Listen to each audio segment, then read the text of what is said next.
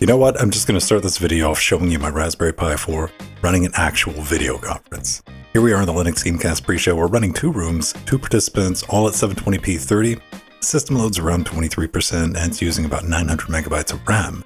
So I want you to feel free to extrapolate. So what is Jitsi? It's open source video conferencing software that you can host at home.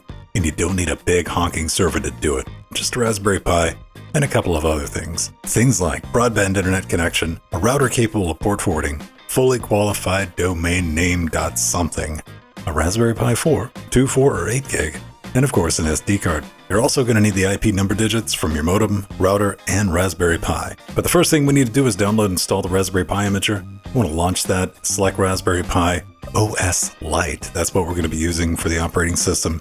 Select your storage device and let's smash that cog button. Because we need to enable SSH, enter a username and password, and give it a time zone if you're feeling fancy. And now we can write that image.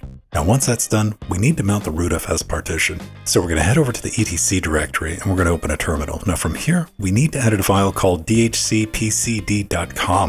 and give the Pi a static IP address so we can find it.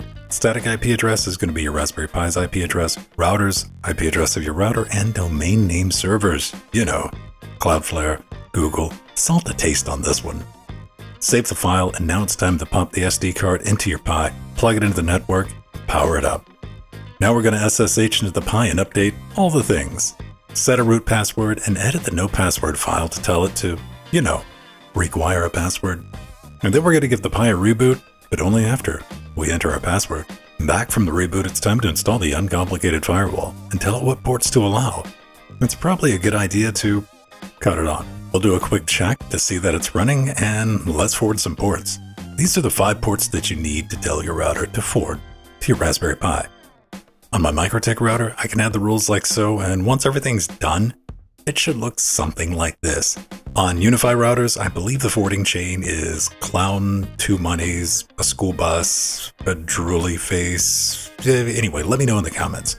For everybody else, I want you to hold your router in front of your eye holes and pay close attention to the moon glyphs printed on the case, because legend has it, that word, followed by port forwarding, will provide answers if typed into a search engine. And since we're doing the networking, now's a good time to configure your domain name. Point the A name record to your public IP address and configure a CNAME with some meat.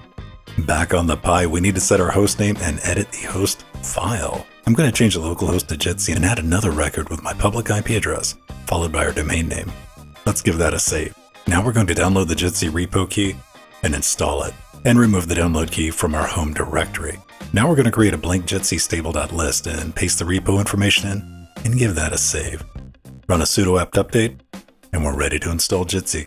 Now Jitsi likes to break without notice, so I'm telling apt to install a known working version. Full guide in the video description. You're going to be prompted to set up an SSL cert, so we want to make sure we select Let's Encrypt. We need to give it an email address, say nay to telephony, and let it finish up. Now we need to edit the coturn and tell it not to start until after the network interface is ready.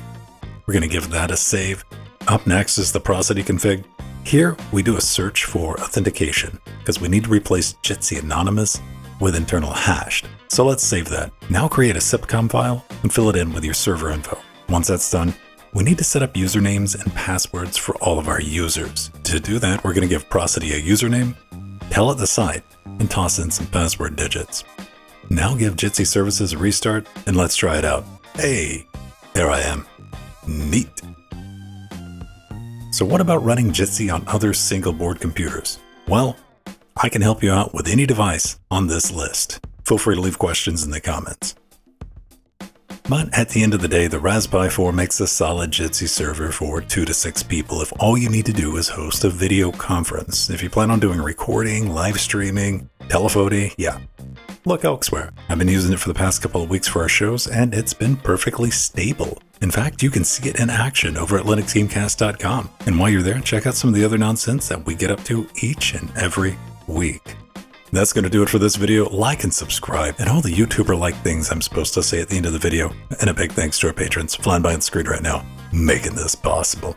See you next time.